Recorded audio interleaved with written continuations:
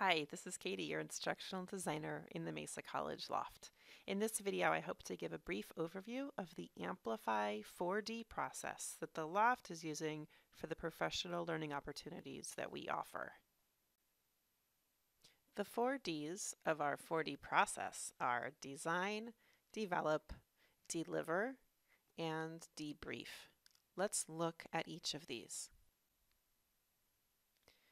In the design phase, you'll be making important decisions about how learners will be guided towards success.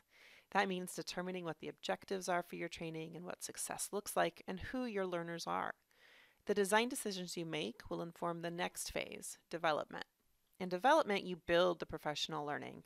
That includes the activities, assessments, interactions, and course content, all of the pieces that will be delivered. And this will vary depending on the format that you've chosen for your delivery. Delivery is the opening of the learning experience for your participants. So if your professional learning is happening in a workshop or webinar, then delivery is the hosting of that workshop or webinar. If it's an online module, then delivery is opening the module to your learners. Delivery gives your learners access to the learning that you've designed and developed. Debrief comes next. In the debrief phase, you evaluate the successes and challenges. You reflect on experiences as a facilitator, and you use the information from evaluations that your learners completed.